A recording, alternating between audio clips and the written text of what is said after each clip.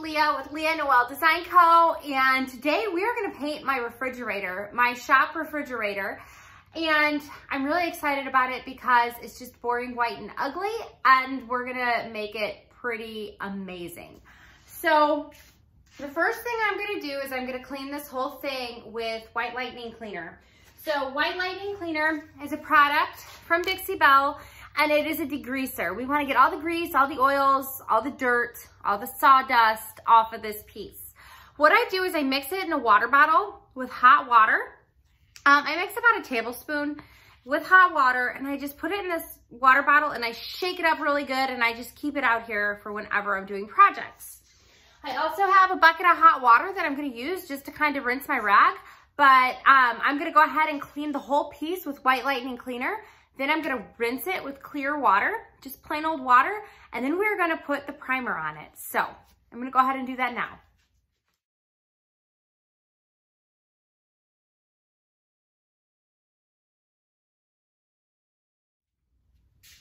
Okay, so the whole refrigerator is washed and dried, and it took me about 13 minutes to do so. So now I'm gonna go ahead and tape off the rubber areas with just masking, or not masking tape, but painter's tape. So I'm gonna go ahead and do that now.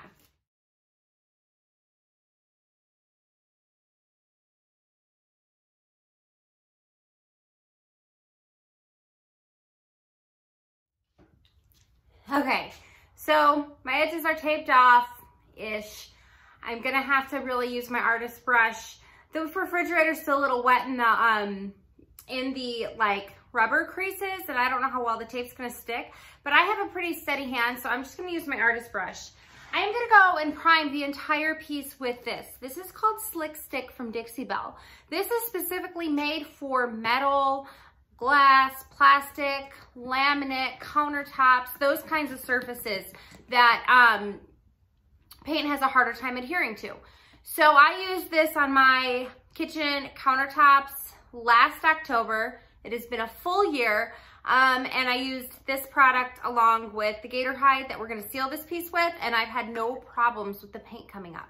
So we're gonna go ahead and use this, and we're gonna just go ahead and just prime. I'm gonna use my artist brush, and I'm also gonna use this foam roller. I picked these up at Home Depot or Menards. I will link them below, but they just are really good for flat surfaces. We're just gonna get one coat of this on, and then we're gonna be ready to paint, guys. I'm gonna get my flat surfaces first so I can open the door and leave it open when I do all the details around the doors.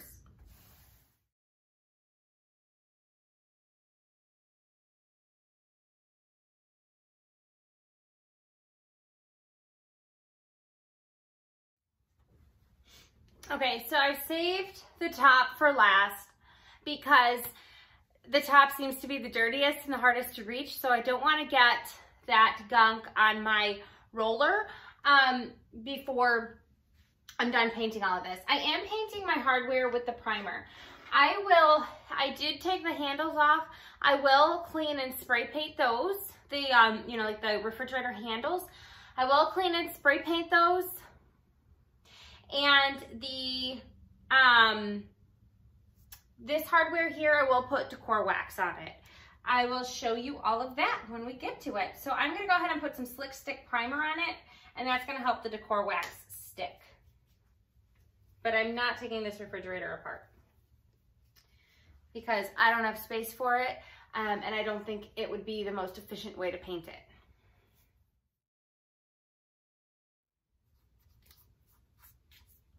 Okay guys, looks to me like we got all the parts of this refrigerator. It's really easy cleaning. I know this video is fast forwarded, so cleaning it and putting the Slick Stick on took me about 30 minutes. So I hope that's helpful to you. It's kind of easy because it's just a big rectangle. But I will be back tomorrow when it is dry, and we will paint this thing a beautiful color. So we are back. I have put 2 coats of Slick Stick on this refrigerator.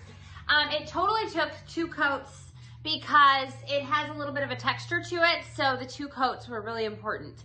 If it didn't have a texture, like I've done a metal desk before, I only used 1 coat because you really just need something to get your paint to adhere to the metal. But we are using chalk paint, so it's going to adhere well anyway. So we are going to use this color. It's called the Golf from Dixie Belle. If you're doing a refrigerator this size, I would recommend you get a 16-ounce container. That should be plenty to use. We're going to apply it the same way we did the Slick Stick. We're going to use a roller, and we're going to use an artist brush. And I have my paint in a FIFO bottle. This is called First In, First Out.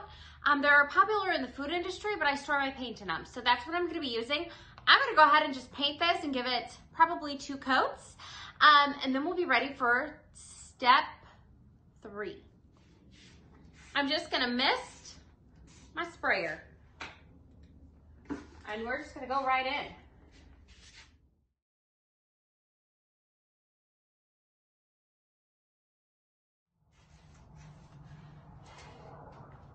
Okay, so if you noticed, I haven't opened the doors. I'm going to go around this refrigerator and get all my flat surfaces first, and then I'm gonna do all of the edges and the little fine details. There's not many fine details on this refrigerator, so it's quite easy.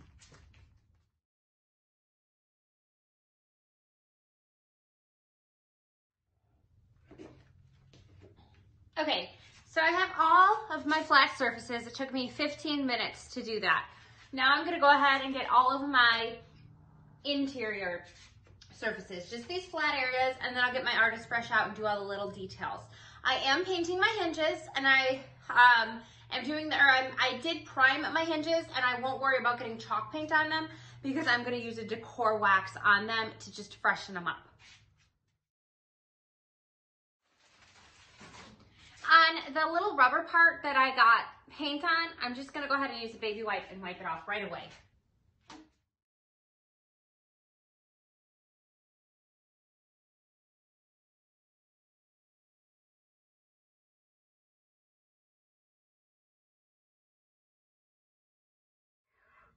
All right, so it took me 25 minutes to paint the whole thing. Super easy. I'm gonna let it dry and I'm gonna give it a second coat, and then we're gonna go in with our transfer. Hello, we are back. So I've given this refrigerator 2 coats of the Golf with my roller. I've let them dry, and I've been playing around and positioning some transfers on my piece. If you guys have never heard of transfers before, these are from Redesign with Prima, and they are on the Dixie Belle website. This is called Beautifully Native, and it's this deer shed antlered piece with some arrows. And then this one right here is called Wondrous Floral, and I love this one. I'm using this one on the top and the bottom, and then I'm using this deer head here with some arrows, and then I have one on each side. I'm not really accenting my sides too much because they don't really get seen in the garage, but I thought this would be a good transfer to put on because this is my workshop. It's the garage, so it felt a little bit like the deer skulls would kind of be cool in the garage. So that's why I'm using it. And then of course I just love the floral transfer. So we're gonna go ahead and adhere it. I'm gonna start here with this because this is the only thing that really matters, that if it's centered. I do have it over a little bit because I do have a handle right here. So I am gonna just center this with my eyeballs. I may actually pull out a tape measure and measure just to make sure I'm kind of in the center. And then above it, I'll put my arrows, and then I'll put my Wondrous Floral. This is just half the transfer sheet right here, and then I have the other half here. It does have this, I actually have been working with 2 of them. It does have this middle section here that usually, you know, if you wanted to use the whole transfer, it has this middle section, but I'm not gonna use that. I'm just gonna save that for another project or, you know, something of that nature. And I'm gonna go forth and just adhere these on. So you guys can watch me do it. I'm gonna use the wood stick that is in it, and I'm just gonna apply pressure, and we're gonna see if it sticks to this textured refrigerator feel. Sometimes the transfers are a little bit harder to get on a textured piece, such as like the refrigerator texture, but they do go on. They just take a little more elbow grease than if you had a really super smooth surface. So we're gonna go ahead and do that. Okay, so with the transfer, I pulled the sheet off. This stuff is like a temporary tattoo. So once I start rubbing it on, it will adhere to the piece. So I'm just gonna gently lay it on here. And I'm just gonna make sure I'm center, and then I'll start rubbing. I'm gonna use my nose for reference. So that is actually dead center right there. I just wanna make sure that my antlers are gonna match up and not be overextending.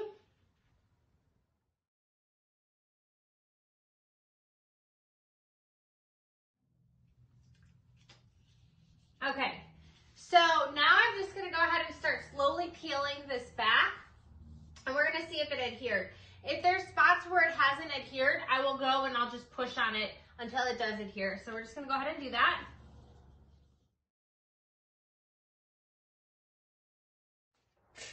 Okay, so it adhered beautifully. You can see I have a little bit of residue on my paper, and that's normal. I'm not gonna worry about that. In fact, it's just the clear lining. So now I'm just gonna go ahead and use my hand, and I'm just gonna make sure it's really secure on here. Okay, so the second step here, well, I mean, I don't know if it's a step, but now I'm gonna attach the antlers, and I'm just gonna line them up with the sides of the transfer.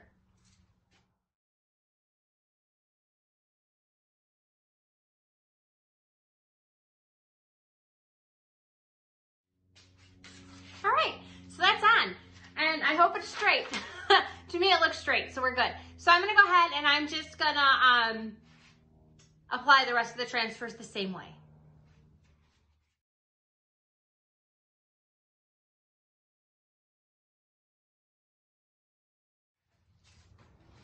Okay guys, I'm gonna continue adding these transfers, and I will be back when we're ready to seal. Hey guys, so all my transfers are on, and they look really good and they're adhered well. One of the things I like to do to make them look more authentically painted is I like to sand them a little bit. Now you do not have to do this. In fact, if you like this vibrant look, go ahead and keep it like this. But two of the things I use, they're both, you can get them on the Dixie Belle site. This is a sanding pad, sanding sponge, and this is a finishing pad. If I just want like a light sanding over it, a lot of times I'll just use this, and this kind of takes off any of the excess, like clear sticker type material that is on the transfer. What I'm gonna do here, because I want this to be a little bit worn and a little bit more like into the paint, is I'm gonna sand over it lightly with the sanding sponge. Now this is a new one. I just used it on the side to try it out, and I liked the way it looked. So it's kind of like it's a fine grit. So it's like a 220 grit. So I'm just gonna go ahead and go over this with the sanding sponge, and you're gonna see that it creates more of an authentic look. Oop. So it's kind of bright. We wanna just distress it a little bit. I am using quite a bit of pressure, and so you can see some of the transfers coming off. So you can't really see it on camera as well as you can up close. You can kind of see, just like through here, how the teal's coming through just a bit. Bring you in.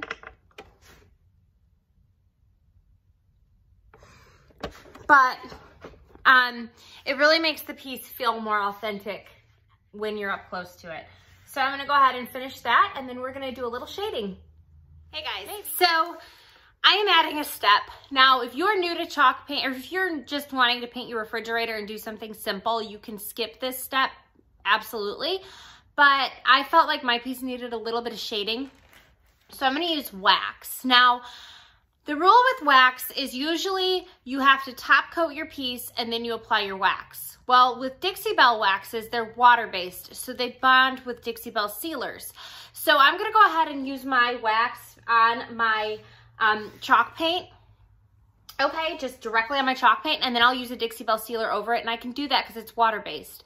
Now, if you buy a different kind of wax, you're not going to want to do that. This is a rule that is like exclusive to Dixie Belle.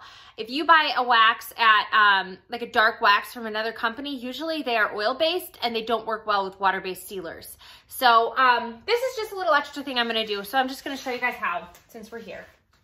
So I have a wax brush. You could use a chip brush. You could use a towel to do this. But I prefer to use my wax brush because it's flat and it's easy to use. I just dip it in a little bit of my wax, and this is Best Dang Wax in black, okay? And I'm just gonna start putting some on my corner like this, and this is just gonna shade. You could also do this with paint. I just prefer to do it with wax because it just glides better. So this is just gonna kind of like age the piece, age it a little bit, and just shade the corners and just kind of give it a cool effect. So I'm just gonna do a little bit on my corner here. And I'm just gonna take, this is a soft cloth, like a bath cloth. And I'm just gonna buff it in to my paint. And I'm really just gonna do this in the corners of my piece.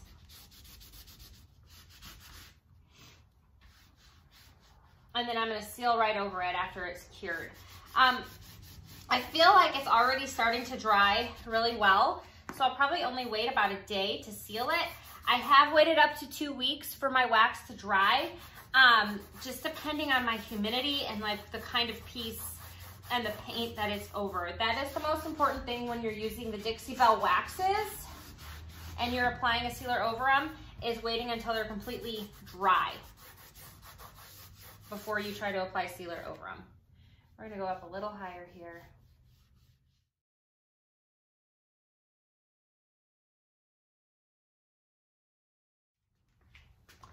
Okay, so I don't like the way this looks. I'm gonna use a little clear wax to erase it. So this is clear wax, and I'm just gonna use a little bit of it to kind of help erase and blend some of this back. Wax pulls up wax, so when I don't like the way something looks with like the darker wax, I can pull it back up with the clear wax.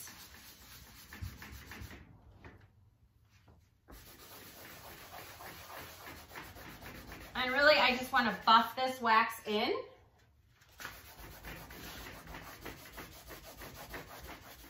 So I don't have to wait as long for it to dry, and so it just looks like an authentic shade.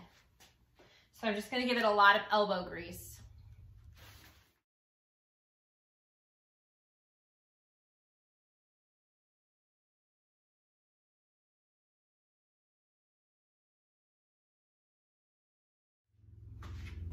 Okay, so now I'm gonna use my elbow grease and some clear wax to just kind of buff this out and make it look a little more natural.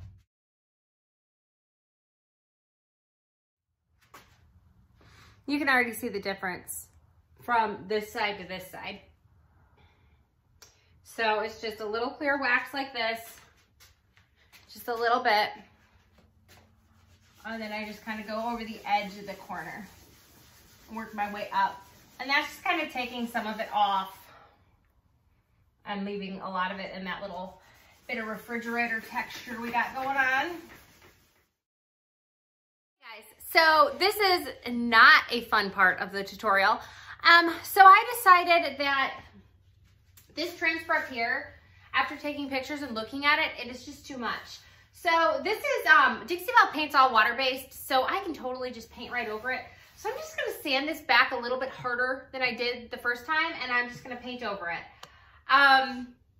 It's an expensive mistake because I did use half of my transfer on here, and I don't like it. So it's no big deal. I'm gonna paint over it.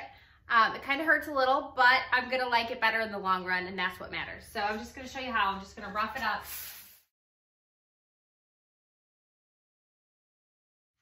I'm just gonna paint right over it.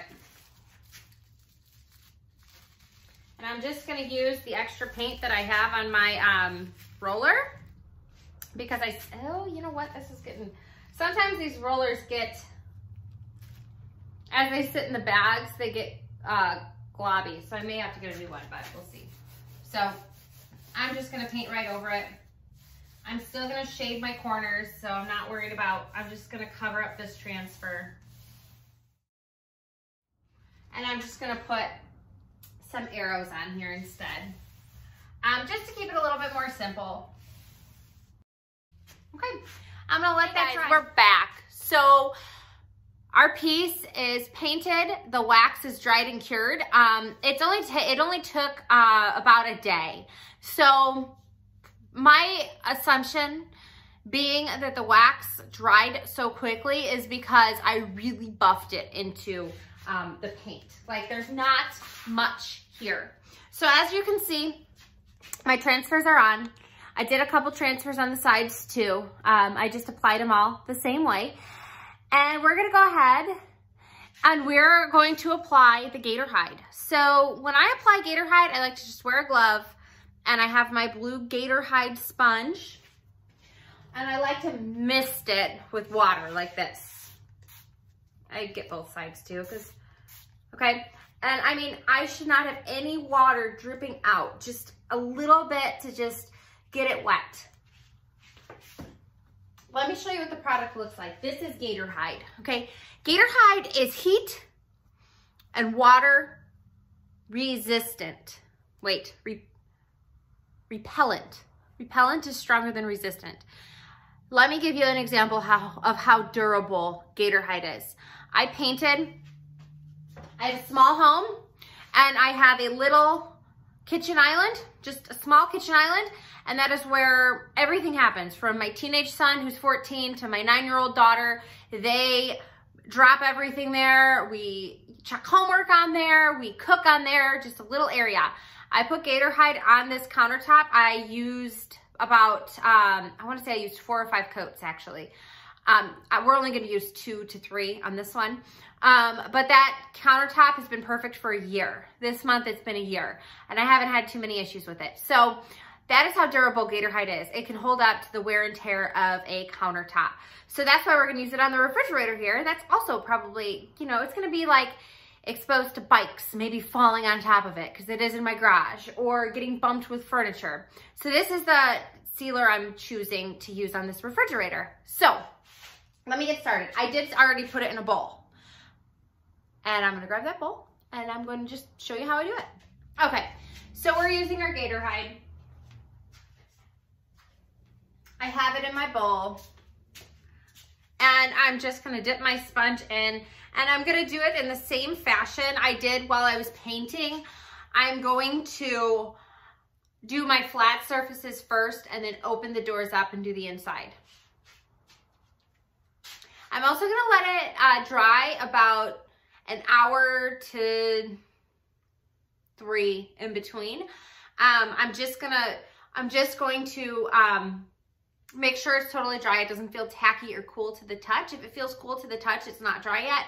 And then I'm gonna go over it as many times as I feel necessary, which is probably gonna be 2 to 3 coats.